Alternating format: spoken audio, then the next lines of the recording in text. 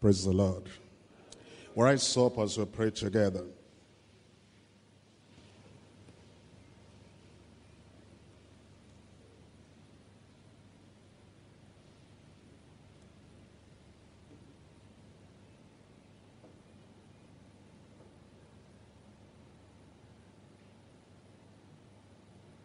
I'm waiting for you to rise up so we can pray together.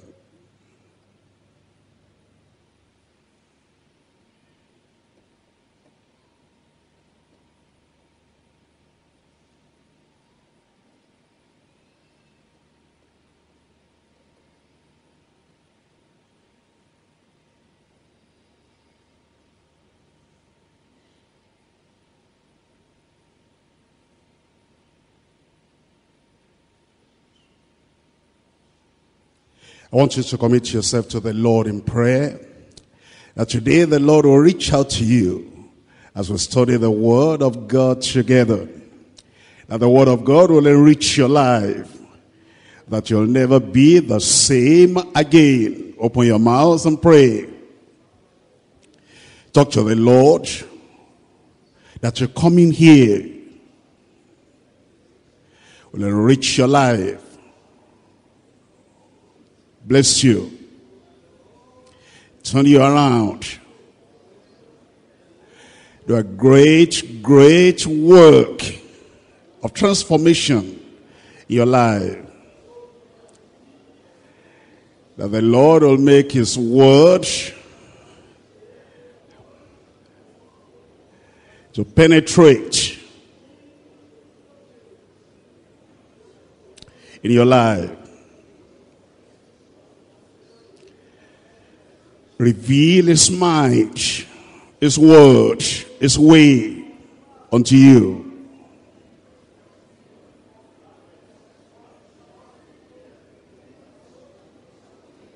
And as reveals to you the grace to do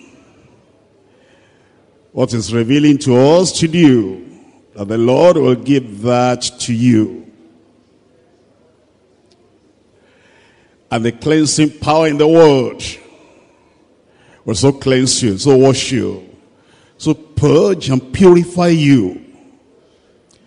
Make you ready for the coming of the Lord. That the same experience of conversion, salvation, purification, sanctification, and holiness we see in the church of the Thessalonians, that same experience will come to you.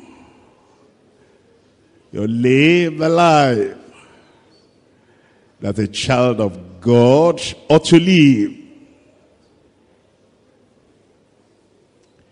In the private as well as in the public.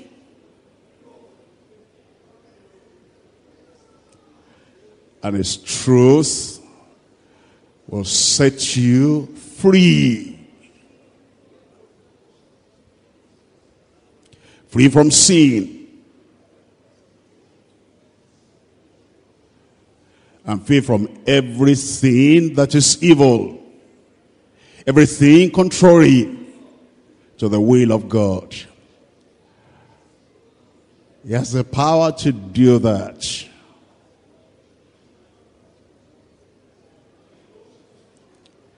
And also allow Him to work in your heart, in your life.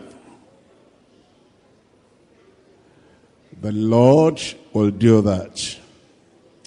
His word converts. His word transforms life. His word changes life. Pray that that word will change your life. Turn you around. You'll never, never be the same again.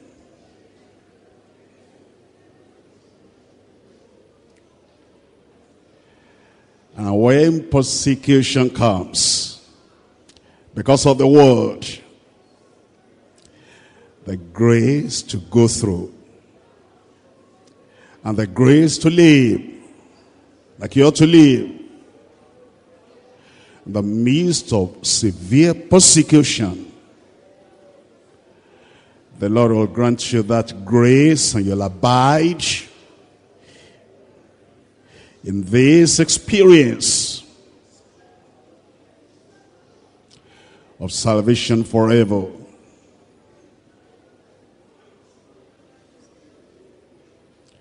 And pray that the beauty of holiness be revealed in your life, visible for everybody to see. And the people around you will take knowledge as you have been with the Lord. When you see your life, your character, your conduct, they'll see the effect and the impact of the word in your life. If you're married, your family will see it. Your wife will see. Your husband will see. If you're not married, your neighbors will see.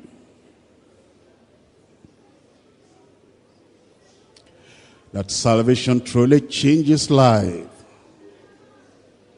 And salvation makes us new creatures in Christ.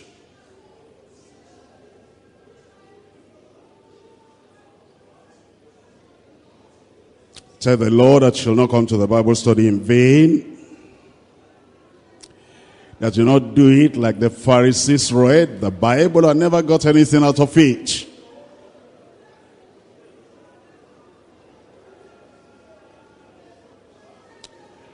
That the newness of life in the Word will come to you. Make you a new creature. Make a great impact in your life. Great influence in your life. And through that, you too will make a great impact, have a mighty influence in the lives of other people too around you. By the word. He can do it. He's done it for many other people. He can do it for you. If any man be in Christ and be in the Word, he is a new creature. Old things are passed away. And behold, all things have become new.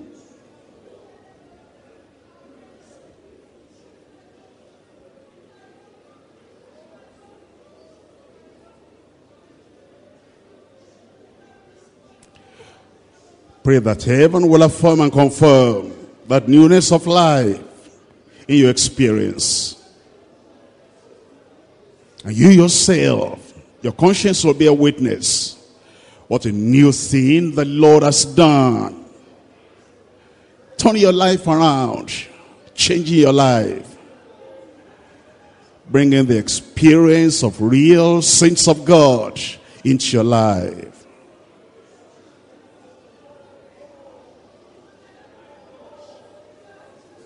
He can, he will.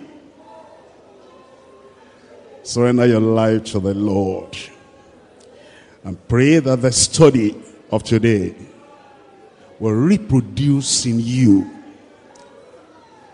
the life that we see, that we read about.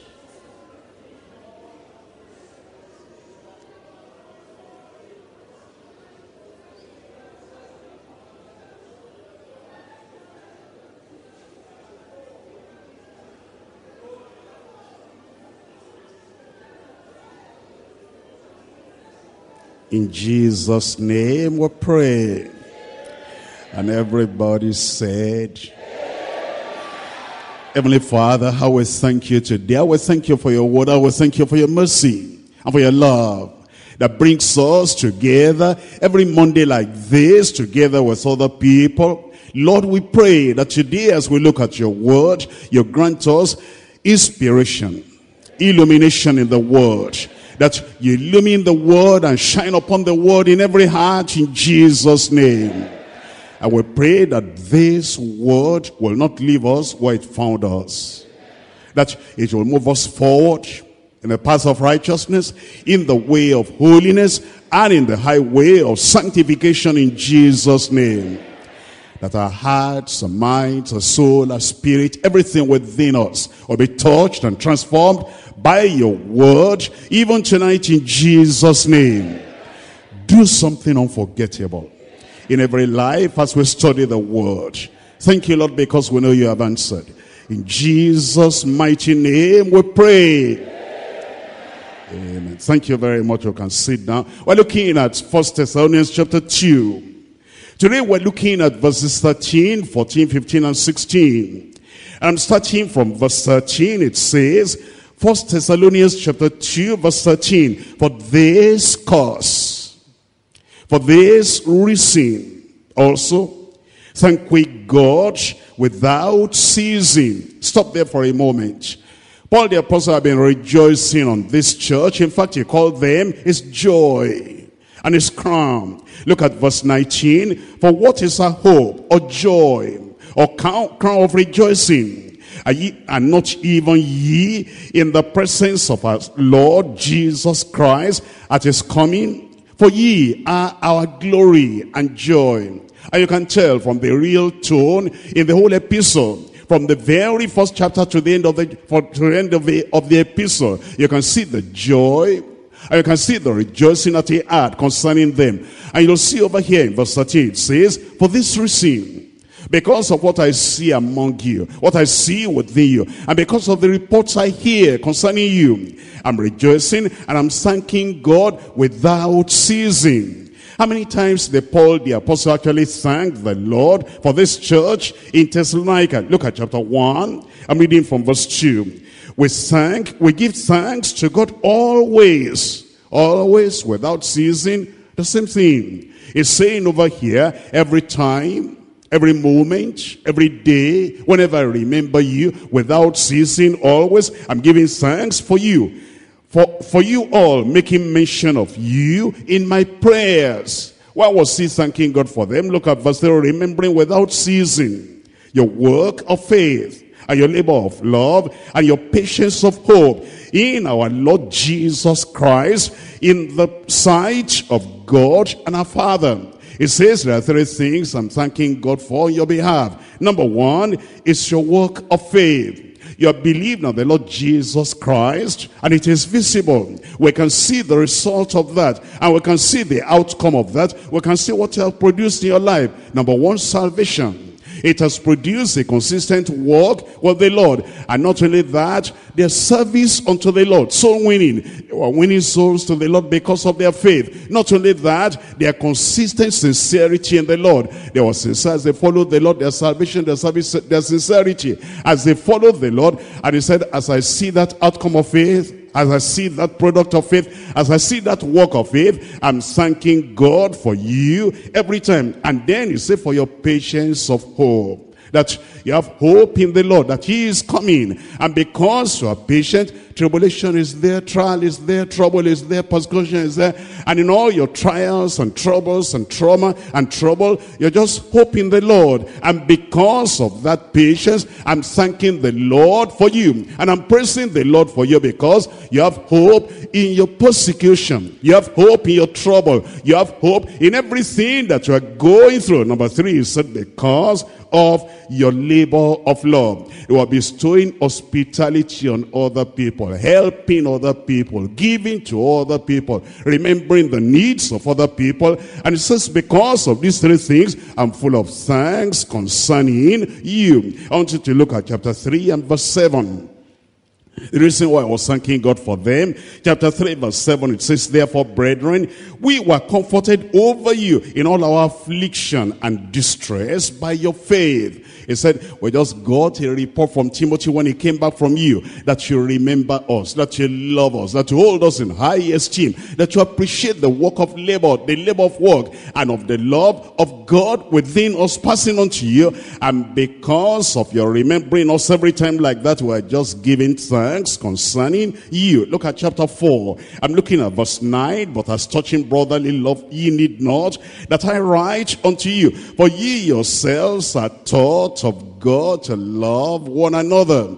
It says, when I see what we have taught you, and you've gone beyond what we taught you. You obeyed everything we told you, and then you went beyond that. It's like you were taught by God yourself. And because you are taught by God, that teaching has become visible. That you say you love one another. Look at verse 10. And it says in verse 10, and indeed ye do it toward all the brethren which are in all Macedonia. He said, you are impartial in your love. He said, you are not restricted in your love. There's no interruption in your love. You do it every time. You do it all the places. You do it with Macedonians, all of them. And now it says, we beseech you, brethren, that ye increase more and more. It tells us in chapter 5, I'm reading from verse 16. It said, you know what, Thessalonians? What I'm doing concerning you, you do that too for other people. I'm giving thanks without ceasing concerning you. And you need to give thanks always. I'm rejoicing because of you. You need to rejoice always too. You see that as we came to Thessalonica and then we saw you and we shared the gospel with you, we rejoiced. And then as we had reports about what God is doing in your life and through your life, we're giving thanks for you. He said, do that as well. Look at verse 16. Rejoice evermore. I rejoice, you rejoice. We who have come to preach to you, we're rejoicing. You too, whatever condition you find yourself, rejoice. And then in verse 17, pray without ceasing. He said that's what we leaders are doing. That's what we ministers are doing. I'm passing that on to you. Do that as well. And then in verse 18, everything give thanks. In everything give thanks. When it's sunshine, give thanks. When it's raining, give thanks. When it's cloudy, give thanks. And when some trials are there to strengthen your spiritual muscle, give thanks. And when some people are coming to the Lord, they are born again, give thanks. And when other people are backsliding, can I give thanks for that? Yes, I can give thanks. I told Lord, you have kept me. I'm still standing when other people are falling down. In everything, wherever you find yourself, whatever condition, give thanks. It says, for this is the will of God in Christ Jesus concerning you. He gave thanks. He passed that on to those Thessalonian believers, said, give thanks as well.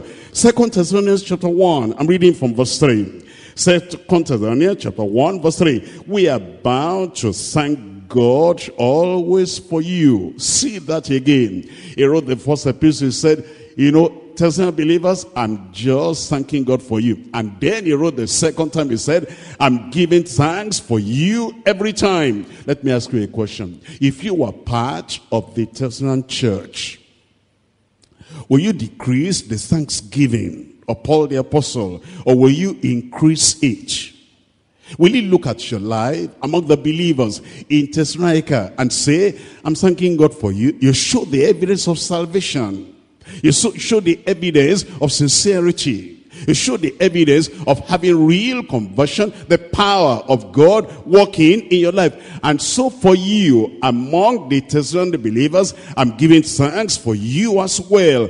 Or will you be saying, I'm sorry that you are there. I'm sorry that you are like you are. I'm sorry that you're decreasing the joy of the minister. And you're decreasing the thanksgiving of the minister because he cannot give thanks for you as he did for all other people. Let's come back to the Thessalonian believers. It says in verse 3, we are bound to thank God always for you, brethren, as it is meet, suitable, because that your faith groweth exceedingly. He has spoken about the work of faith. He said, I see that increasing.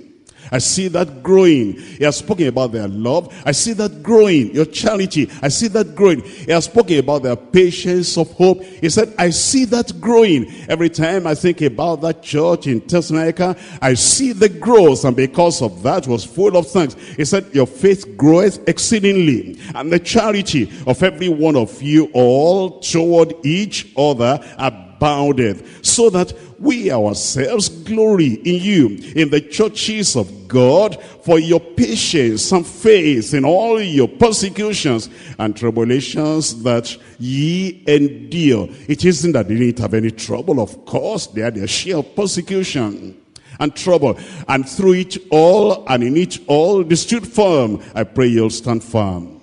And then we will be able to give thanks concerning you because you are saved. And because to show the evidence of salvation.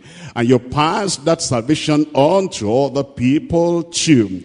As we have read in 1 Thessalonians chapter 1, chapter 2, from verse 13, the response of those believers to the word of God was commendable. It was encouraging. It was thankworthy. That's why he said, when you received the word of God, which ye heard of us, you received it not as the word of men, but as it is in truth, the word of God.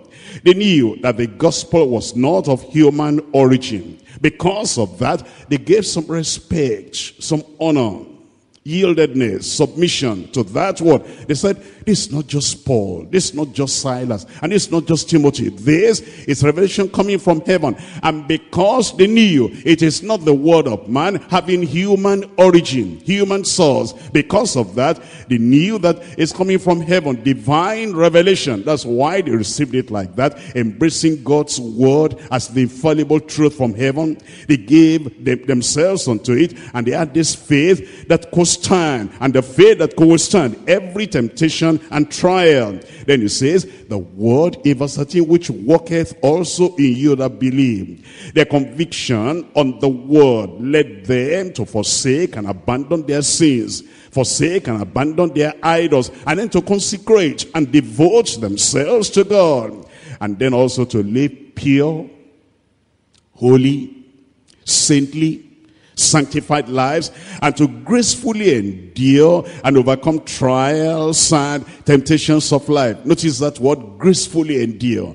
You know, you can have trial and then you can endure, grit your teeth together and all wrought up within and so unhappy, almost crying, almost knocking your fist on the bench every time. Oh God, why should this happen? Although you don't backslide, although you are still in the church, although you remain there, but you're not gracefully bearing, gracefully enduring, gracefully withstanding. But in the case of these 1,000 believers, they gracefully endured all the persecution that came to them, all the trials and the temptations of life. The power of the gospel they received, the power of the gospel they believed, strengthened them to courageously meet all the terrors of bitter persecution without shrinking and without drawing back. Today we have the whole Bible, the Holy Bible, the complete Word of God. And it is God's revelation. The Bible says every word, every jot, every tittle, every part of this Word is given by God's inspiration.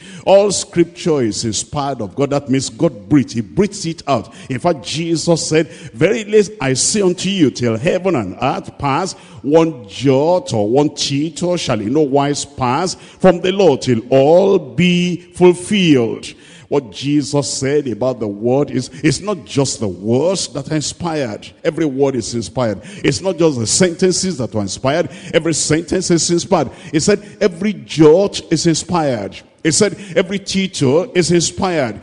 You don't understand that word tittle. That word tittle just means if you write an E, capital E, and then you drop the little stroke underneath that E, it becomes an F. It says even that little stroke, that's the tittle, is inspired. When you think about that, that means every part of the word, every cross of a T, every dot of an I, every little bar or every little stroke of an E, of an F that makes it an E, everything is totally inspired. That means then the Bible is inspired from cover to cover, from Genesis to Revelation.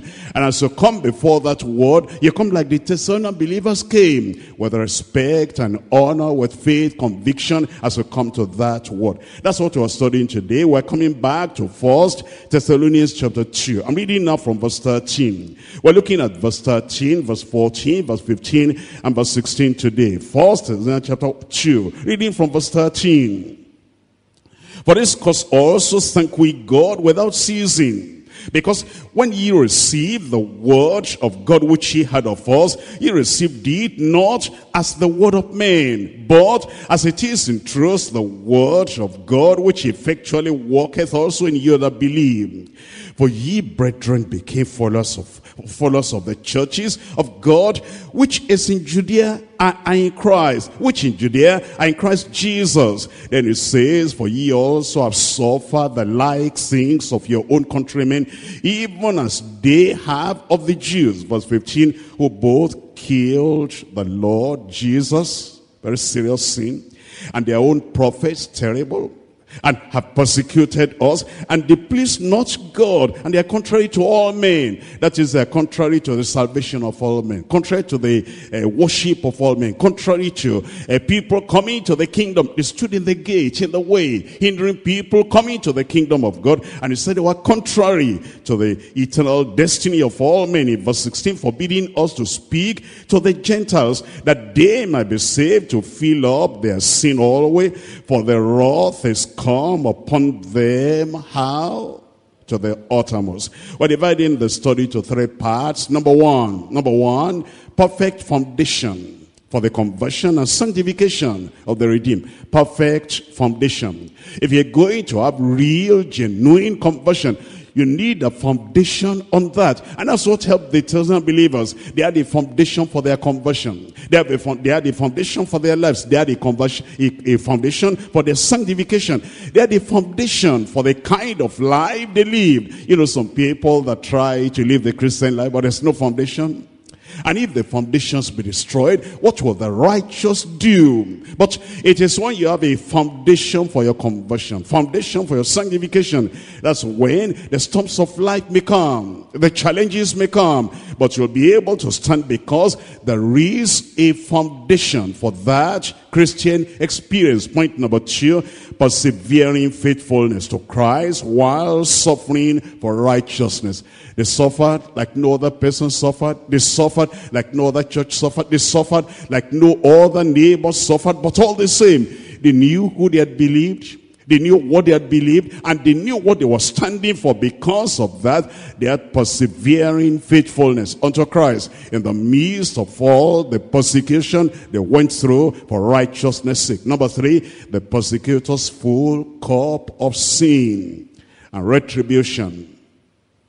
Little drops of water make a mighty ocean. Little drops of water will make a full cup one day.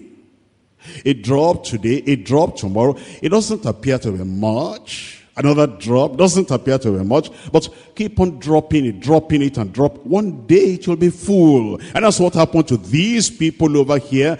Little drops of sin and little drops of evil, little drops of wickedness. One day their cup became full. And these persecutors had the full cup of sinning and the retribution. That is the judgment that came eventually. I pray that before your cup is full, you turn around, you repent, have the mercy of God, have salvation, a change of life, and then heaven will be available for you.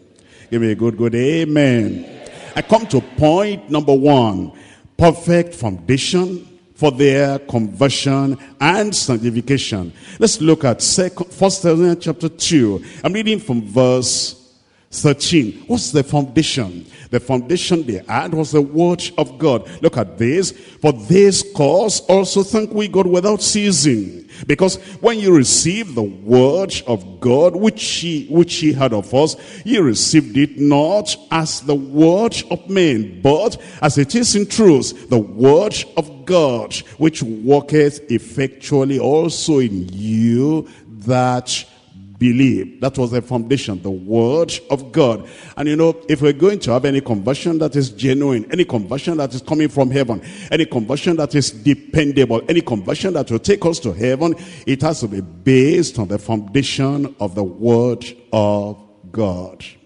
And if we're going to have any sanctification that is real, sanctification that is genuine, sanctification that brings a change in your heart, in your mind, in your spirit, in your soul, sanctification that is internal, inward, and then flows out, is going to be based on the word of God, the foundation of the word that makes the sanctification real, genuine.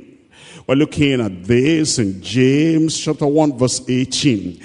James chapter 1, we're looking at verse 18. It says, of his own will begat he us, but with the word of truth. That's the foundation. If we're going to be born again, begotten, of his own will begat he us, then it says, with the word of truth, that we should be a kind of first fruits of his creatures. It's reminding us then that if we're going to, if you say you have salvation, is it based on the word? I hope. It's not on just mental assent. Other people say they are saved, so I say I'm saved. They have been talking about it for a long time, so I say, eventually I say, then I'm saved. It must be based on the word, the foundation of the word. That you know that you have repented according to the word. I know you have looked on Jesus Christ as your substitute, as your savior, as your sin bearer, according to the word of God. That you have believed that Jesus died for you, even you, according to the word of God. And that he rose again for your justification, to make you a new creature and give you justification, regeneration. It is that basis, it is that foundation of the word of God that makes that salvation genuine. Repentance from sin and faith in the Lord Jesus Christ. 1 Peter, I'm reading from chapter 1, verse 23. 1 Peter chapter 1, verse 23, being born again, not of corruptible seed, but of incorruptible, by the word of God. You see that again? The foundation of our salvation, the foundation of our conversion, the foundation of our regeneration, the foundation of our forgiveness, the foundation of this ticket of salvation that gets us to heaven. That foundation is the word of God. We're looking at Romans chapter 1. I'm reading verse 16. Romans chapter 1. We're looking at verse 16. The foundation of the word that gives you the assurance you are born again. That gives the evidence that you are born again. That makes you to know on the basis of the word that Jesus came to this world to die for sinners, of whom I am one. And I believe that. And because I confess that, according to that word, believe on the Lord Jesus Christ, and thou shalt be saved. According to that word, I know I'm saved. I know I'm born again. It has a foundation on the word of God. Romans chapter 1 verse 16. For I am not ashamed of the gospel of Christ. The gospel, that's the good news, that's the message of salvation coming from Christ through the grace of Christ. For it is the power of God unto salvation to everyone that believeth, to the Jew first and also to the Greek. You see in all these verses of scripture that the conversion is always on the basis of the word. The salvation is always on the basis of the word. The regeneration, the new life is always on the basis of the word. The gospel of the Lord Jesus Christ that we believe, that brings us real salvation. We're looking at Psalm 19. I'm reading from verse 7. Psalm 19 verse 7. Conversion on the basis of the word. Conversion on the foundation of the word. We're looking at Psalm 19, looking at verse 7 there. Psalm 19, verse 7. It says, the law of the Lord is what? Is perfect. What does it do? Converting the soul. The law of the Lord is perfect, converting the soul. And that's what brings conversion, the word of God. And nobody can just, say, I'm converted, I'm born again. I will say, on what basis? I just feel it. I just know it. No, it goes beyond that. It has to be on the word of God. That's why those of us who are soul winners, those of us who are evangelists, those of us who go out to bring sinners to the Lord, we must lay that foundation very clearly and very strong, so that the people know the word that brings salvation unto them. We're looking at Psalm 119. After we're born again, how do we live the Christian life? After we're born again, how do we live a consistent life, a righteous life, a holy life, a pure life, a life above reproach, a life without reproach? It's by the word again. Psalm 119, I'm reading from verse 9. 119 verse 9. Wherewithal shall a young man cleanse his way? By taking heed thereto, according to what? According to thy word. How do you remain clean, remain pure, remain righteous, remain holy? by taking heed according to thy word. With my whole heart have I sought thee. Verse 10. Oh, let me not wander from thy commandments. Again, thy commandments, thy word, thy commandments, the same thing. Let me not wander from that. And then in verse 11, thy word have I hid in my heart. Tell me the rest. That I might not sin against thee. After we are born again, the Bible says, whosoever is born of God does not, tell me, does not commit sin. How will that happen? By taking heed according to the word of the Lord. By having the word in your heart. By having the word in your mind. By having the word in your spirit. And any other thing you hear from any other person, you compare it with the word. And if it doesn't go along with the word, if it doesn't tally, agree with the word, say, no, that cannot be. I cannot follow that because I'm born again by the word.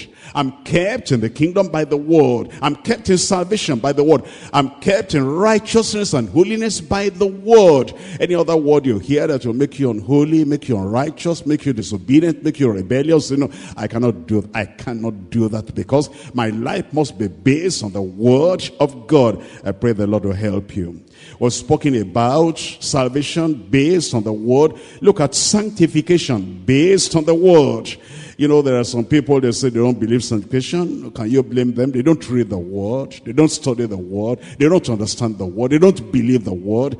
And if somebody is not reading the word, that's the foundation of sanctification. If somebody is not believing the word of God, that's the basis and the foundation of sanctification. And if somebody is not studying it in depth to know this is the provision of the Lord for his own children, how can he believe sanctification? Because sanctification is based on the foundation of the word of God. We're looking at John chapter 17 verse 17. John chapter 17, we're looking at verse 17. To get sanctified, we need to know the word, read the word, study the word, believe the word, meditate on the word, accept the word. Like the Thessalonians accepted the word, that's how you're going to be sanctified, made holy. We're looking at John chapter 17 verse 17. Sanctify them through what? Through thy truth. Thy word is truth, is the word. In Ephesians chapter 5, we're looking at verse 25. Ephesians chapter 5, verse 25. Sanctification on the foundation of the word. The foundation of the word. In Ephesians chapter 5, verse 25, husbands, love your wives, even as Christ also loved the church and gave himself for it, that he might sanctify and cleanse it. What's next? By the washing of water, by the word. Sanctification is on the foundation of the word. By the washing of water, by the word of God. In 2 Thessalonians chapter 2, 2 Thessalonians chapter 2, I'm reading from verse 13 there. It says, but we are bound to give thanks always to God for you, brethren, beloved of the Lord, because God has from the beginning chosen you unto salvation through sanctification of the Spirit and belief of what? Of the truth. Belief of the truth. The word of God. The truth of the word of God. That's how we get that sanctification. And I pray the Lord will do it for us in Jesus' name. The Thessalonian believers received the word of God with a proper attitude. And became a proper foundation for their faith. Their faith brought the divine power that worked effectually and effectively in them. The revelation came with inspiration through the spoken word, and God granted them understanding and illumination. They believed in the infallibility of the word. They said whatever God says in the word is true. It's real. It's unchangeable. It's infallible. It has no error.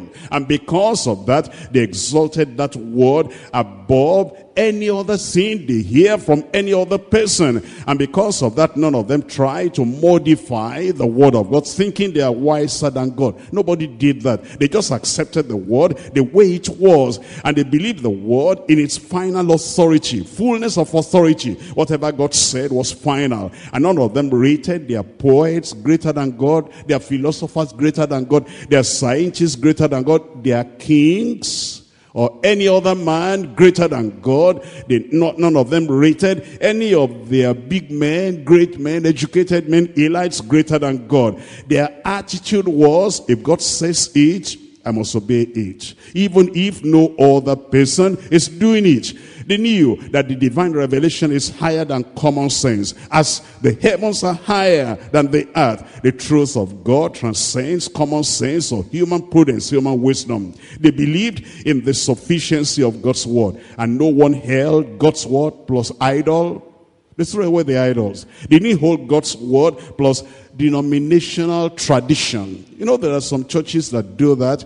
They hold the Bible on one hand, they hold their treasure on the other hand, and they even put on equal basis the tradition and the Bible. And whenever there's any contradiction, any difference, they hold on, they lean towards their tradition. And that thing they add to the word of God will take them away from the kingdom of God. Some people, they believe the Bible. Yes, we believe the Bible. And they also believe also in human ideology. And then they join that together. That's going to take the effect and the power of the word away from such a person. But these eternal believers, what they had was a great foundation, a strong foundation. And that foundation kept them stable and steadfast and solid. I pray that the foundation of the word will keep you steadfast, keep you stable, and keep you solid in the Lord in Jesus' name.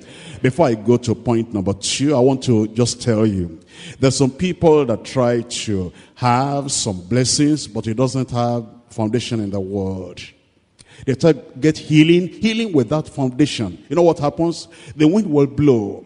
The symptoms will come again. And because that healing has no foundation, they swept up their feet. And they say that they have lost their healing. Other people, they have deliverance without foundation. There's no foundation on the word of God.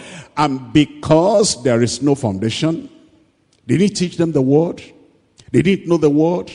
They didn't know where the promises of deliverance were. Somebody just prayed for them and had deliverance without foundation.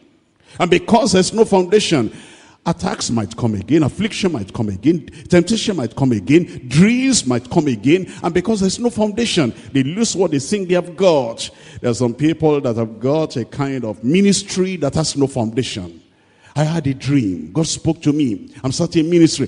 There's no foundation in the word of God. And because there's no foundation, that means it's swept away. Some people try to have what they call revival. They say, we're having revival. And this is happening and that is happening. A mighty revival. Revival without foundation. And because there's no foundation to that revival, it's not based on the word of God. It's not based on the prophetic word of God. It's not based on the promise of God. It's not based on the precepts of God. And because there's no foundation to that revival, whatever comes, a little problem comes and everything is scattered and swept away. What I'm telling you is that whatever you say you're having, let there be a foundation there. Have you noticed that some people have decisions without foundation? They just wake up in the morning, that's what I'm going to do now. And there's no foundation on the word of God. And because there's no foundation to that decision, when trials come, when tests come, all that decision will be swept away. Some people have conviction without foundation. And they just say, that's my conviction, that's my conviction. Wait a minute.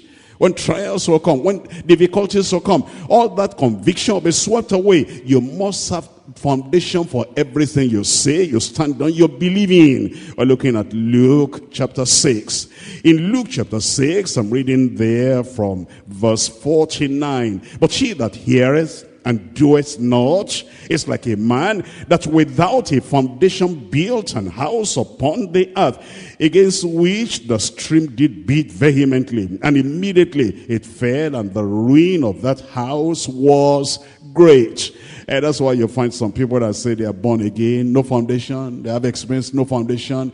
They have some spirituality, no foundation. Sanctification, no foundation. Holy Ghost baptism, no foundation. Deliverance, no foundation. And because there's no foundation, everything is swept away. I pray that you'll stay and you'll stand in Jesus' name. We're looking at point number 2, persevering faithfulness to Christ while suffering persecution. While suffering for righteousness. Persevering faithfulness to Christ. We're looking at 1 Thessalonians chapter 2. 1 Thessalonians chapter 2. I'm reading from verse 14. In verse 14 it says, for ye brethren, became followers of the churches of God, which are in Judea, are in Christ Jesus. For ye also have suffered the like things of your own countrymen, even as they have of the Jews. These believers suffered persecution, but thank God it stood, and thank God we are going to stand. I said, thank God we are going to stand. Now, you know, sometimes when you are not expecting something, and the thing comes suddenly, and it takes you by surprise, and takes you unawares. That's why some people give up the faith. They never knew. Nobody told them that this new way, this new life, this conversion, and this road that leads to heaven, that is narrow. And sometimes it can be rough. And sometimes persecution can come. And because nobody told them, when it comes, it takes them unawares, by surprise. And then they fall. I pray you'll not fall. But if you'll not fall, you must know that persecution will come. And when it comes, you will stand. I said you will stand. We're looking at 2 Timothy chapter 3. 2 Timothy chapter 3, I'm looking at verse 12. Yea, and all that will live godly. How many people? How many people? All. If you are born again, it's coming. If you're a child of God, it's coming. If you're living godly, it's coming. Get ready. And it says, yes, yea. And all that will live godly in Christ Jesus shall suffer persecution. Verse 13, but evil men and seducers shall wax worse and worse, deceiving and being deceived. But continue thou. You know what he's saying? He said, persecution is there, continue thou. Trials are there, continue thou. Temptations are there, continue thou. Opposition will come, continue thou. Suffering will come, continue thou. But continue thou in the things which thou hast learned, and hast been assured of, knowing of whom thou hast learned them. I will continue.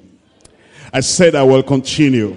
In fact, you know, these believers, the moment they even had the word of God, it was a great, great battle. When they were saved. Look at 1 Thessalonians chapter 1 verse 5. 1 Thessalonians chapter 1 verse 5. For our gospel came not unto you in word only, but also in power and in the Holy Ghost, and in much assurance, as ye know what manner of men we were among you for your sakes. And ye became followers of us and of the Lord, having received the word in what? Much affliction with joy of the Holy Ghost. The time they had the God, it wasn't easy, but he said, we're going to get saved anyhow. Satan fought, we're still going to get saved. Persecutors came, we're still going to get saved. Some people try to hinder them. No way. We're not going to allow you to get into the kingdom. And we Jews want to remain in the tradition of the Jews. They said, no way, we're still going to get saved. And the people, when they got saved at that time, in the midst of much affliction, and after they were saved, the persecution continued, and they said, devil, do your worst, we're going to continue in the kingdom. And if you can say that to the devil, and say, Satan, whatever you do, whatever you say, and whatever approach you're taking, do your worst, we're still going to continue serving the Lord. Those are the people that will stand, and I pray you will stand. 2 Thessalonians chapter 1, reading from verse 3. 2 Thessalonians chapter 1, verse 3. It says, we're bound to thank God always for you, brethren, as it is meet, because that your faith groweth exceedingly, and the charity, the love of every one of you all toward each other aboundeth, so that we ourselves glory in you, in the churches of God, for your patience and faith in all your persecutions and tribulations that ye endured. There was something to endure. Even at the time that Paul the apostle was writing to, they were still enduring it, because they endure in the present tense. It came, it's coming, it's still coming, and you're still enduring. And that's how we remain saved. But if you're saying, well, I will get saved when there are no more troubles. Hey, there's a world. There are tribulations in the world. Trials in the world. There's going to be trouble in the world, but thank God, God's grace is greater than that trial. God's grace is greater than the persecution. And because of that, you can stand, and you will stand in Jesus' name. And then it says there in verse 5, look at verse 5, which is a manifest token of the righteous judgment of God, that ye may be accounted worthy of the kingdom of God, for which ye also suffer. Seeing it is a righteous sin with God to recompense tribulation to them that trouble you. Our own trial is temporary. The trial and the tribulation and the pressure and the punishment of our persecutors will be eternal. I pity those persecutors. I said I pity those persecutors. We will soon get out of it. When they get to hell, they'll never come out of it. Let's preach to them so they will not perish, and those who believe will not perish in Jesus' name. In 1 Peter chapter 4, I'm reading from verse 12. 1 Peter chapter 4, verse 12. Beloved, think it not strange concerning the very trial, which is to try you. You know, those who are not prepared for this, it comes by surprise. And then it's like, why should this be happening to me? I'm born again. Why should this happen? I'm sanctified. Why should this happen? I'm faithful to the Lord. Why should this happen? That's what the Lord is saying. Don't count it as a strange thing. Unbelievers will act in unbelief. Sinners will sin. Evil people will do evil. And they'll wax worse and worse. Graceless people will act without grace. Don't expect a fish to fly. And don't expect a bird to swim. And don't expect a sinner to be holy. And don't expect a wicked man to act good. Wicked men will be wicked. Persecutors they are. They'll persecute. And whenever they do that, you just understand, okay, that's a sinner there. Is just doing what his nature tells him to do. He cannot do better. And if you understand that, you'll never be taken by surprise. They will always be there. They're in the world. But we're going to stand. I said we're going to stand. Beloved, think it not strange concerning the very trial, which is to try you, as though some strange thing happened unto you. But rejoice in as much as ye are partakers of Christ's sufferings, that when his glory shall be revealed, ye may be glad also with exceeding joy. If ye be reproached for the name of Christ, happy are ye. Sorrowful are you? I said, are you sorrowful? If ye be reproached for the name of Christ, tell me the next thing. Happy are ye, for the spirit of glory and of God resteth upon you. On their part he is evil spoken of, but on your part is glorified. But let none of you suffer as a murderer. Let none of you suffer as a thief. Let none of you suffer as an evildoer. Let none of you suffer as a busybody in other men's matters. What's the meaning of that? It says, if you are born again, you'll not be a murderer. If you're born again, you'll not be a thief. If you're born again, you'll not be an evildoer. If you're born again, you'll not be a busybody in other people's matters. Therefore, whatever suffering you have will not be like you're suffering because of abortion. You're suffering because you committed abortion for somebody else's wife or somebody else's daughter. And then it's not persecution, it's punishment for your murdering, for your murder. And then it's as a thief. You're not suffering because you're a thief, because you are born again. And born again people don't steal, do they? No. Therefore you'll not suffer as a thief or as an evildoer. The born again people, do they do evil? No. If you are doing evil, you're not born again. Don't suffer as an evildoer or as a person that is prognosing to other people's affairs, other people's matters.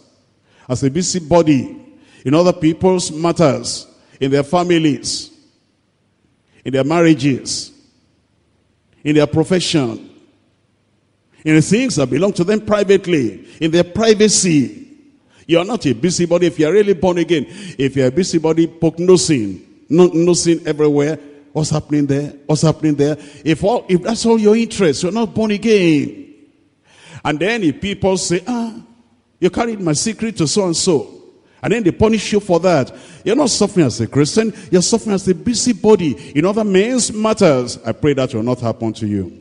Yet, in verse 16, if any man suffer as a Christian, let him not be ashamed, but let him glorify God on this behalf. I pray that God will help us to keep on standing. You know, the result that came to these Thessalonian believers, it produced a change in their lives. And it's not only that they were saved, they were enabled to stand firm in the face of severe persecution. No one could doubt the genuineness and the reality of their conversion. By their steadfast endurance, they proved that the word within the believer has more power than any pressure, any external force coming from without. God's word, when believed, will produce genuine salvation, sanctification, transparent, holy living, and true spirituality and courageous steadfastness during persecution. And it says, for ye also have suffered the like things of your own countrymen. The persecution came from their own countrymen, close relations and neighbors and fellow citizens. They did not run away from the community or country because of the persecution. They stood firm. And when it comes to your turn, you'll stand firm. And as we're reading the testimony of the Thessalonian believers that persecution came and they stood firm, we'll read your own testimony and hear your own testimony that you too, you will stand firm, uninterrupted, unchanging, steadfast in the Lord. Or the persecution, whatever may come, you'll stand firm in Jesus' name. Because these believers didn't run away. You know, there's some people that run away. They run away from the district. They run away from the group. They run away from the region. They run away from that state. I cannot stay there. The fire is too much. Hey, let grace come greater, higher than that fire of persecution. You'll stand in Jesus' name. I even hear of some pastors that run away from the pulpit. They say, I cannot bear that anymore. The persecution is too much. Hey, pastor, stay there. That's grace. And God says, my grace is sufficient for you. And God will make you stand.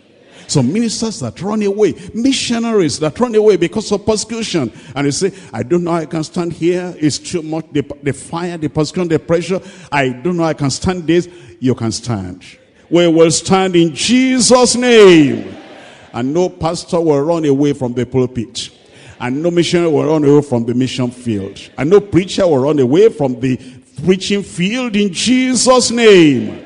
And you will not run away from your district. You will stay there. Next time when you come, I will see you again. You say, Pastor, I stood firm. I'm here again. You'll always be there until Christ comes in Jesus' name. See, these believers didn't allow a backslider to make them run away from the kingdom. A sinner to make them run away from the kingdom and from the appointment of the Lord for their lives. Whatever the Lord has appointed for you in your life, a backslider will not make you run away. A sinner will not make you run away. And a servant of Satan will not make you run away in Jesus' name.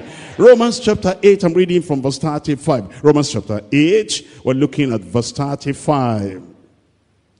Who shall separate us from the love of Christ? Shall tribulation, or distress, or persecution, or famine, or nakedness, or peril, or sword? And look at that verse again. What has happened to you that is comparable to that verse? What have you seen? What persecution, trial have you got? What frownings of men have you experienced? What opposition have you experienced to compare with the tribulation, the distress, the persecution, the famine, the nakedness, the peril, the sword? As it is written, for thy sake we're killed all the day long. We're counted as sheep for the slaughter.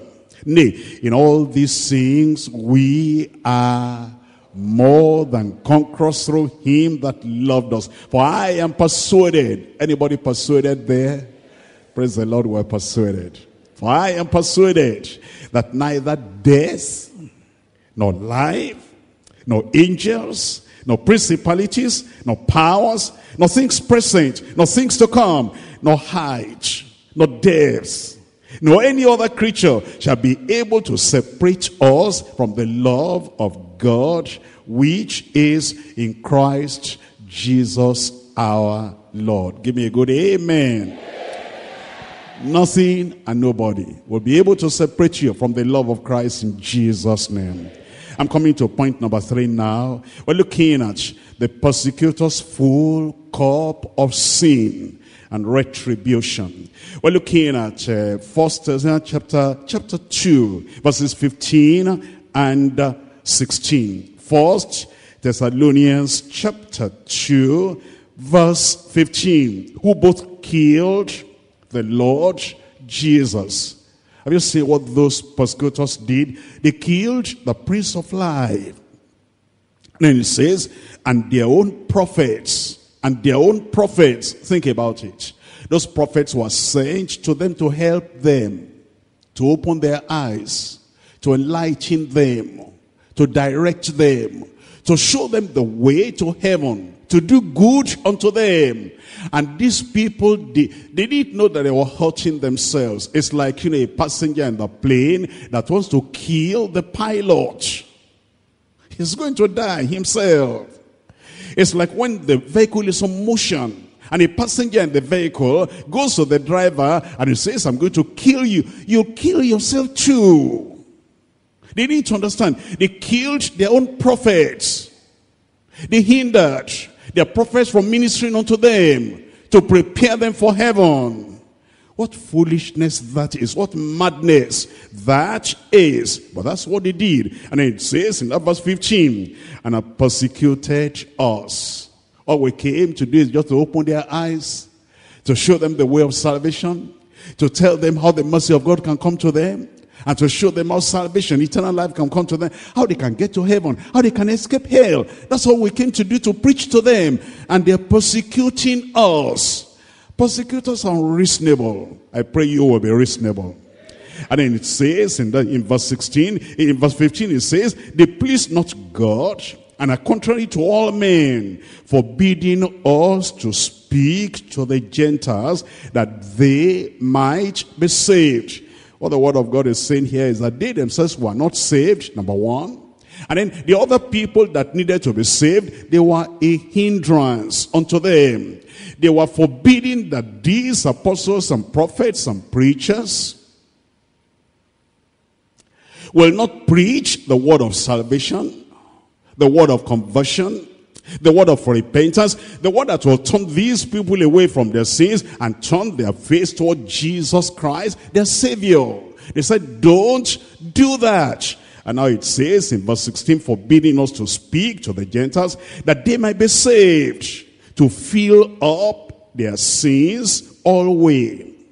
For the wrath is come upon them to the uttermost. The wrath came upon them. The judgment came upon them. Indignation came upon them. And the eternal punishment came upon them because they didn't only reject or neglect their own salvation, they hindered the salvation of other people. Before I go on, is anybody here like that? That you are not born again? You're not on your way to heaven? And then our leaders, our preachers, our evangelists, our pastors, they're trying to show you the way to heaven. And yet you are hindering them from showing you. It's like a student that wants to go for an exam. And then there's a teacher dedicated to wanting to teach him to pass his exam. And he is hindering that teacher from teaching him. The teacher has got a certificate already. The teacher has a job doing already. And the teacher has a profession already. You are the one we're trying to prepare to get something in life. And you are hindering that same teacher that is to show you how to succeed. You hurt yourself. And then the people that are trying to hinder evangelists from preaching salvation to them, they hurt themselves. And then they also hinder from preaching to other people. It says to forbid. Can I just show you something in the word of God? Number one, there are people that forbid the salvation message. Look at Acts of the Apostles chapter 5. They forbid. Don't preach it. We charge you. We command you. Don't talk about that anymore. Look at Acts chapter 5 verse 27. And when they had brought them, they sent them before the council. And the high priest and asked them, saying, did not we straitly command you that ye should not teach in this name? And behold, ye have filled Jerusalem with your doctrine, and intend to bring this man's blood upon us. They said, they forbid them from preaching the word of salvation. Number two, there are people that forbid evangelists and soul winners. And they say, you must not do that. We'll come back to 1 Thessalonians chapter 2, verse 16. Forbidding evangelists, forbidding soul winners. You know, there are some people that think their authority is more important than the salvation of our community. And they say, hey, we're here. You didn't come to take permission from us before you went to preach salvation to those people. You're not under authority. You're not still under authority. You're not supposed to do anything. Even preaching to sinners, we're not supposed to do that except we give you permission. They forbid evangelists from evangelizing, soul winners from saving souls. Look at that, 1 Thessalonians chapter 2, verse 16. Forbidding us to speak to the Gentiles that they might be saved. Can I remind you that Paul heard the voice of God from heaven and said, I send you to the Gentiles to go and show them the way of salvation. Open their eyes. And what God had told the man to do, these people, they wanted to have more authority than God, to forbid him. Number three, would you know that there are people that forbid prayer meeting, night vigil? People are suffering. They have oppression, they have whatever, and then some people are binding themselves together. Let's pray, because if we can pray without ceasing, with importunate prayer, this problem will be solved. The Lord will strengthen us. And some people forbid night vigil and prayer meeting, and they say, no, it cannot be done. Where does the Bible say that? No, that's just our tradition. We don't want it done. It must not be done. I want you to look at Daniel chapter 6. Daniel chapter 6, I'm reading from verse 7. Forbidding prayer. And some people forbid prayer in their houses. They say, this is my house. And in my house here, wife, you cannot pray. In my house here, children, you cannot pray. In my house here, you cannot do this and that. They forbid prayer. We're looking at Daniel chapter 6 verse 7. All the presidents and all of the kingdom, the governors and the princes and the counselors and the captains have consulted together to establish a royal statute and to make a firm decree that whosoever shall ask a petition of any god or man for 30 days save of thee, O king, he shall be cast into the den of lions. Are you like that in the local church? You are sitting there like a great authority, an authority greater than God, and people wanted to come in there to pray. Say, no, we don't allow that here. But the Lord said, my house shall be called the house of prayer. And you forbid what God has ordained. Number 4, you know there are people that forbid the Holy Ghost baptism and speaking in tongues. They said, no, it must not happen in their church. Anybody going to that place, you must not speak in tongues and you must not be baptized in the Holy Ghost. I'm looking at 1 Corinthians chapter 14. They forbid Holy Ghost baptism. And that's our power. That's anointing. The anointing that breaks the yoke. You shall receive power. After that, the Holy Ghost has come upon you. And you shall be witnesses unto me both in Jerusalem, Judea, Samaria, and to the uttermost part of the earth. And some people forbid that you should not have that power of the Holy Ghost. 1 Corinthians chapter 14, I'm reading from verse 39. Wherefore, brethren, covet to prophesy, and forbid not to speak with tongues. There are some people forbidding people to speak with tongues. I pray they will not forbid you. I said they will not forbid you. When were you seeking for the Holy Ghost baptism? Those, many months ago, many years ago. And then somebody came and said, hey, stop that. You know, people who speak in tongues, they get into trouble. And somebody can receive the spirit of the devil. And then you stop doing that because somebody forbid you to speak with tongues. I pray you'll get back to it in Jesus' name. Other people, number 5, they forbid marriage. I'm looking at 1 Timothy chapter 4. I'm reading from verse 1. 1 Timothy chapter 4 verse 1. Now the Spirit speaketh expressly, that in the latter time some shall depart from the faith, giving heed to seducing spirits and doctrines of devils. All this forbidding here, forbidding this one, forbidding this doctrine of the devil. Forbidding salvation, doctrine of the devil. Forbidding evangelism, doctrine of the devil. And forbidding Holy Ghost baptism, doctrine of the devil. Forbidding fasting and prayer. And Jesus said, this kind goeth not out except by prayer and fasting. And there are people that forbid fasting and prayer. It's of the devil. Look at verse 2. Speaking lies in hypocrisy, having their conscience seared with a hot iron. Verse 3. Tell me verse 3. Forbidding to marry and commanding to abstain from meats which God has created to be received with thanksgiving of them which believe and know the truth. I'm sure you know a particular denomination that they forbid their ministers and priests to get married, and you're reading in the news that fornication is being practiced. Instead of releasing their ministers to marry, they say, no, you cannot marry, you cannot marry. You stay like that.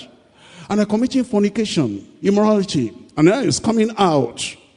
And it's making immorality to be practiced and promoted in such a church.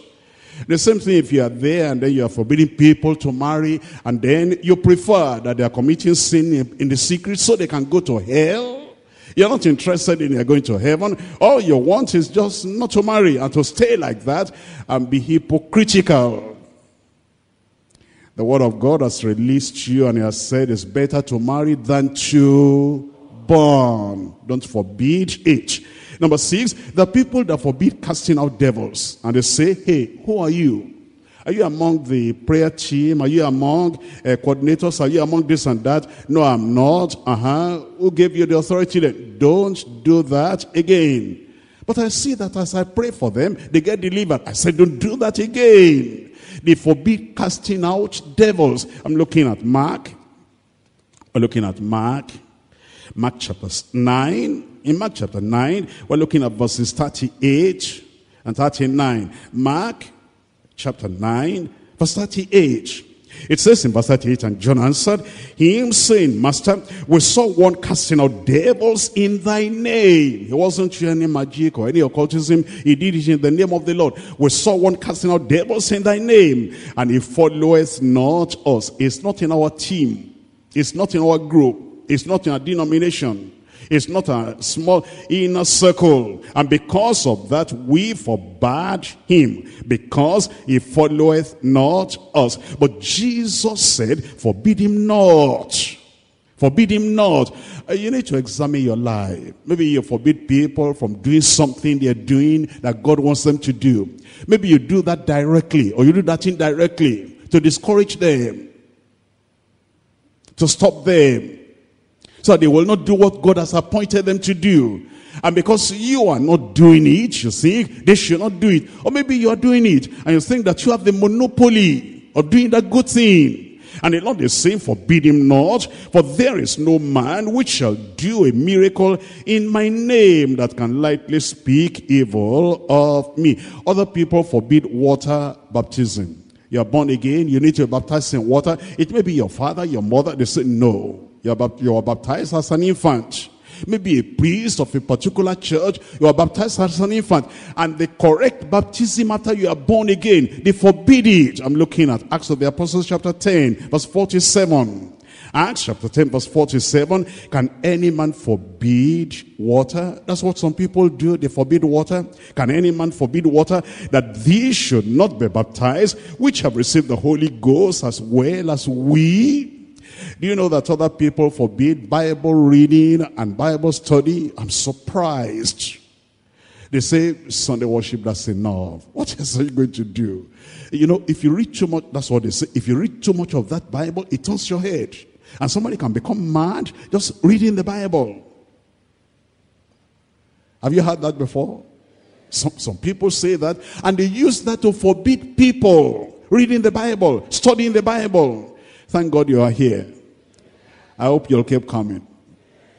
Keep on going to this district and hearing the word of God and studying the Bible. It's beautiful to study the Bible. It's wonderful to study the Bible. Don't let anybody ever forbid you studying the Bible, because that is the strength and the backbone of the believer. It makes you strong. Study to show yourself approved unto God, a workman that needed not to be ashamed, rightly dividing the word of truth. And you know, sometimes they'll make fun of you while you're studying the Bible, and they might, you know, show whatever kind of attitude they want to show. It's just to forbid you. You're studying too much of the Bible. We don't need all that too much. We have not done it enough. We're going to do more. I said we're going to do more. Look at Jeremiah chapter 36. Jeremiah chapter 36, I'm reading from verse 22. Now the king sat in the winter house in the 9th month, and there was a fire on the earth burning before him. And it came to pass, when Jehoiada had read 3 or 4 leaves, he cut each with a penknife, and he cast it into the fire, and that was on the earth. And then it says, until all the roll, that's where the word of God was written, was consumed in the fire that was on the earth. Yet they were not afraid, nor rent their garments, neither the king, nor any of his servants that heard all this was. Nevertheless, Elnathan and Delaiah and Gemariah had made intercession, pleading with the king that he would not burn the roll, but he would not hear them. There are people that forbid reading the Bible, reading the Word of God, studying the Word of God. Number 9, other people forbid building God's house. Have you thought about that? Or make an announcement in church, and they were saying, well, we have this ramshackle place, it's not good enough. Let's build God's house, something befitting. And then some people say, we don't need that. That's okay for us. If they give us a primary school and we have those primary school benches to sit on, that's enough. What are we building church for? All these, stately building and all that. But you don't talk about that. If you go to the bank, and then the bank is in a ramshackle place, and you see the cashier there, you see primary school, a bench and chair, you don't want to deposit your money there. If you go to a court and then you see that court, the judge is sitting somewhere there, and the bench is like, we don't know whether they have cleaned that thing for 1 year. You don't want to go to a court like that. If you go to any place and the place is not deep, how is it that it's the house of God that you forbid that they should build? Well, not forbid building the church of God. Will participate in building the church of God. Give me a good amen. Haggai chapter 1. Haggai chapter 1, I'm reading from verse 2. Haggai chapter 1 verse 2. Thus speaketh the Lord of hosts, saying, these people say, the time is not come. The time that the house, that the Lord's house should be built. Then came the word of the Lord by Haggai the prophet, saying, is it time for you, O ye, to dwell in your sealed houses, and this house lieth waste? Your own sitting room is better than the church you are worshiping in. How good is that? Your own school, classroom is better than the church we are worshiping in. How good is that? And the places you go with air conditioning, with everything there, everything is clean and neat. And then look at the place where you are worshiping. How good is that? And the Lord is saying, look at verse 6, ye have sown much and bring in little.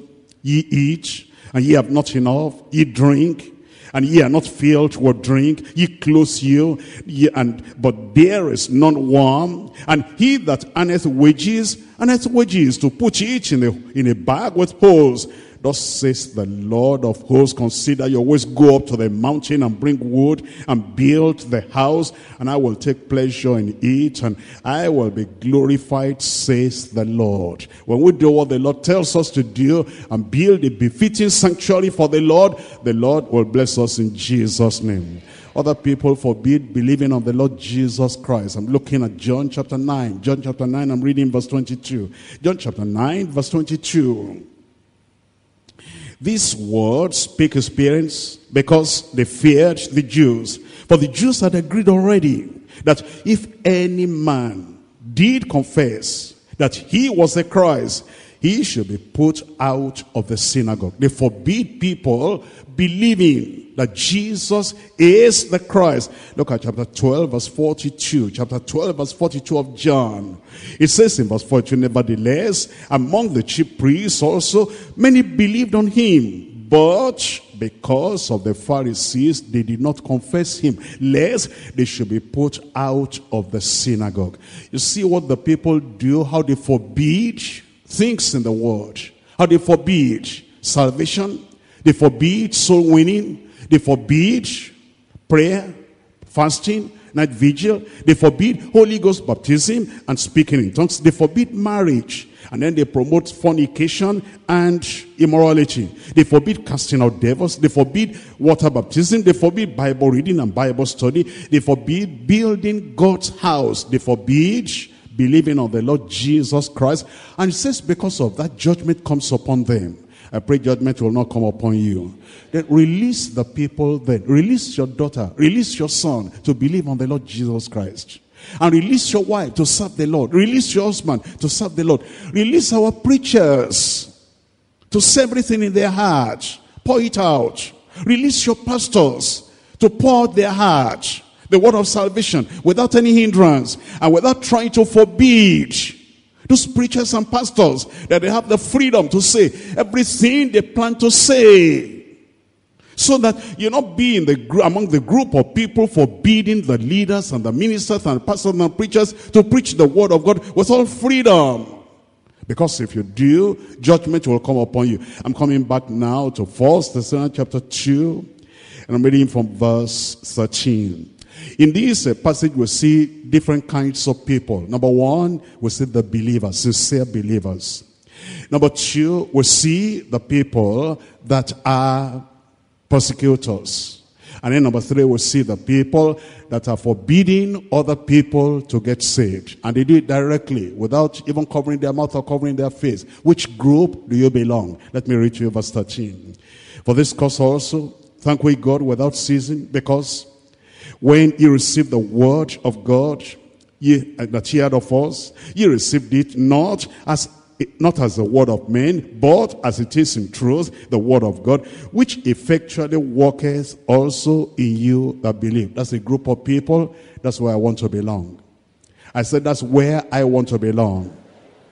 Number two, for ye, brethren, became followers of the churches of God, which in Judea are Christ Jesus.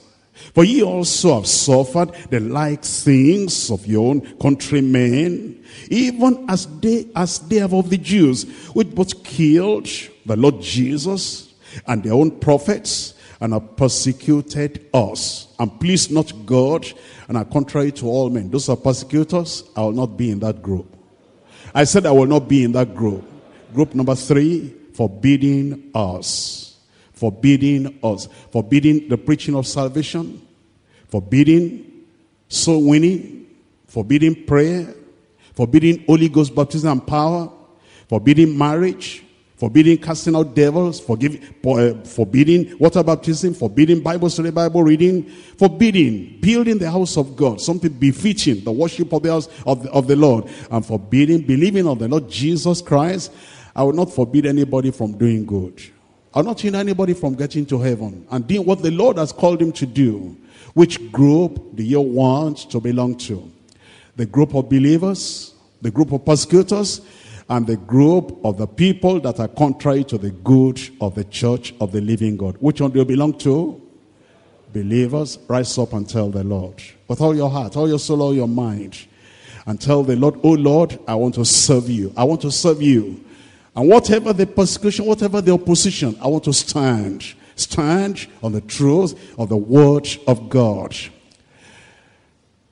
I said everybody should stand. I'm surprised for those who are still sitting down. And ushers should help us. We're here to obey the word of God. We're not here to rebel. When you hear this word of God, you should take it to heart. When you rebel against the teaching, you're trying to forbid the preacher from saying what he ought to say.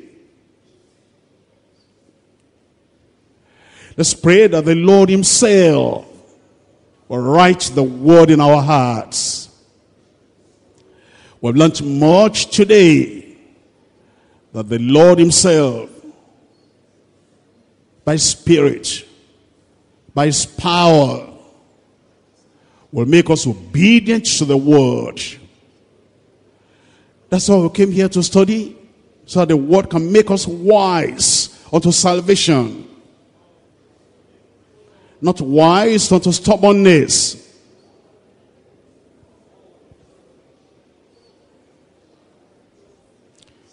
Pray that this word that has come out will enrich your Christian life. Break down every barrier.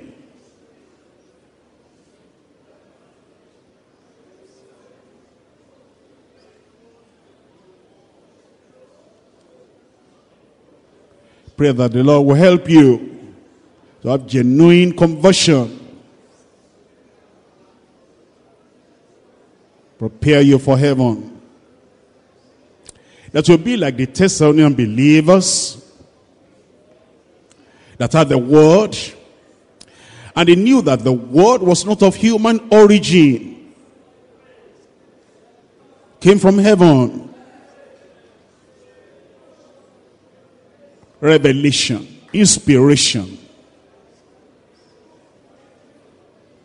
Pray to change your character, change your lifestyle, change your conduct, change your attitude, change your behavior. That your salvation will be real.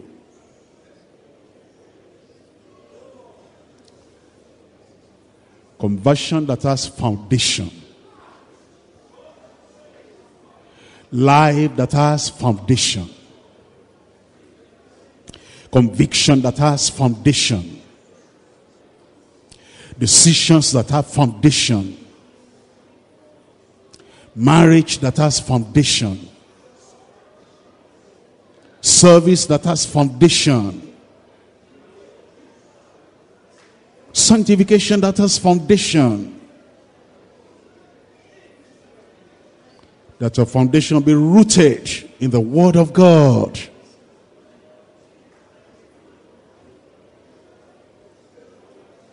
That the Word of God you hear, you exalt it above the opinions of all men. Above your poets, above your philosophers, above your scientists, above your kings, above any man. That this word will give you strength to live, power to live in righteousness, power to live in holiness. It's through that word we're converted. It's through that word we're born again.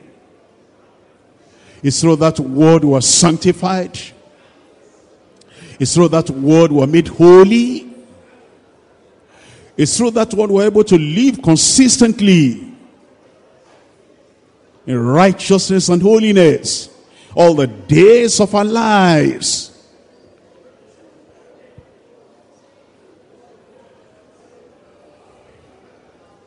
Pray that you remember the word when temptation comes, when trials come, when persecution comes, when opposition comes. You remember the word that you have learned. That word will make you steadfast, stable, solid. A real Christian. Living by the word, standing by the word, acting by the word, believing the totality of the word. Pray that the Lord will help you.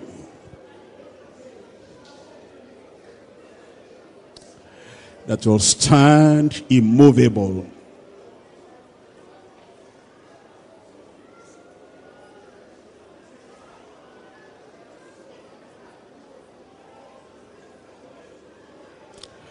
This book of the law shall not depart out of your mouth,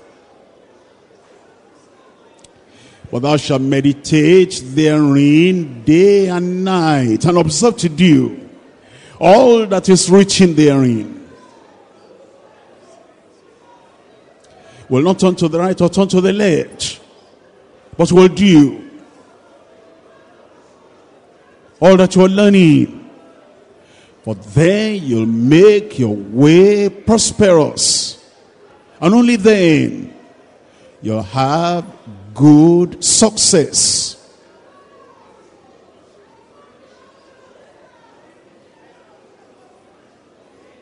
Pray that as you go back home, this word will keep on ringing in your heart, in your ears. Pray that as you go back to your offices, this word will keep on ringing in your ears. As you go back to your family, this word will keep on ringing in your ears. The word of salvation, the word of sanctification, the word of holiness, the word of purity. Keep on ringing in your life. Keeping the narrow path that leads to heaven. Canceling all rebellion, canceling all disobedience, canceling all stubbornness, making you to stand to live according to the word.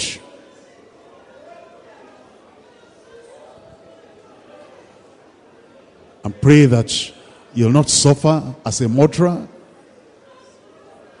as a thief, as a busybody in other men's matters. Be serious, devoted, committed, consecrated, unbending, unyielding, uncompromising Christian. Pray that the grace of God will increase in your life. That the righteousness of the Lord will be reproduced in your life. That everywhere you go, you'll be able to stand on this unchanging word, unchanging truth. Living by the standard of the word and keeping to the standard of the word.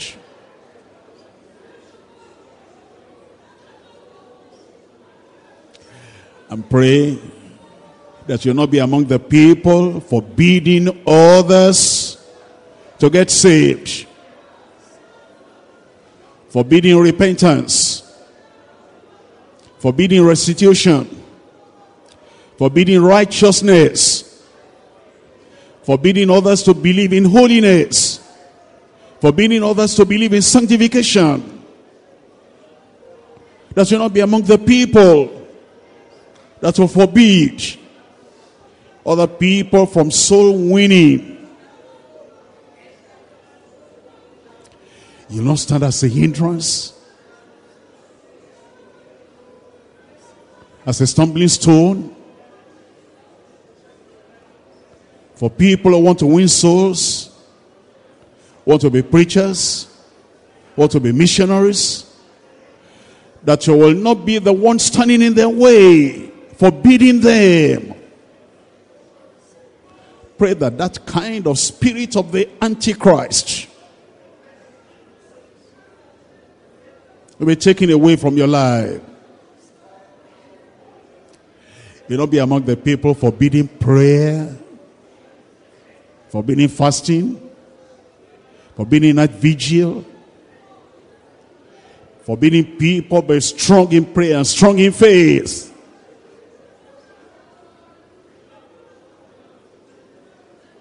You be among the people encouraging people to pray, encouraging preachers to preach, encouraging evangelists to win souls. You not be among the people standing in their way.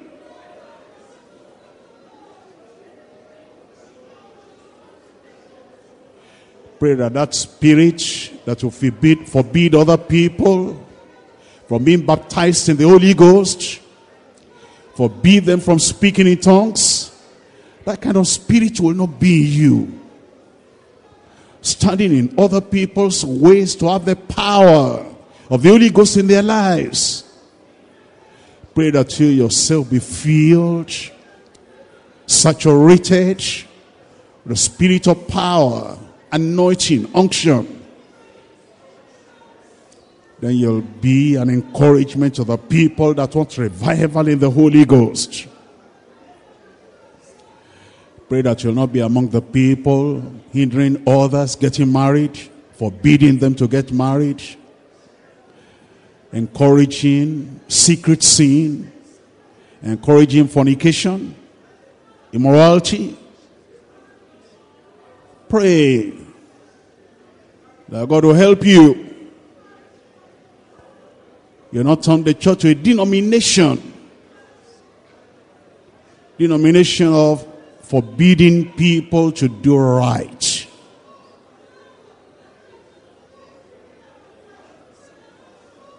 Forbidding people to take the Lord's Supper, Holy Communion. Discouraging them, hindering them, talking to them. You'll be among the people, encouraging people, empowering them, preparing them to take the Lord's Supper. You'll not be among those who are discouraging Bible reading, Bible study. You'll be among those who encourage, who get people interested, excited. You'll be among the people that make Bible study time joyful time, exciting time, a time of happiness, a time of growth, a time of spiritual enlightenment. You'll be among the people that make Bible study time sad time, sorrowful time. Be among those who encourage, among those who make Bible study time exciting.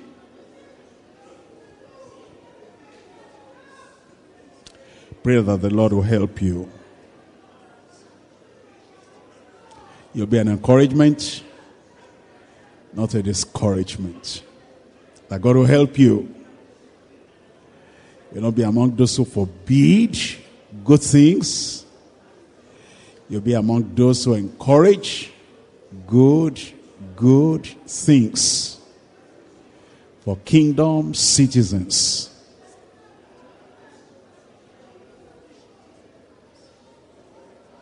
Be like the Thessalonian believers. Receive the word and let the word work effectually in you.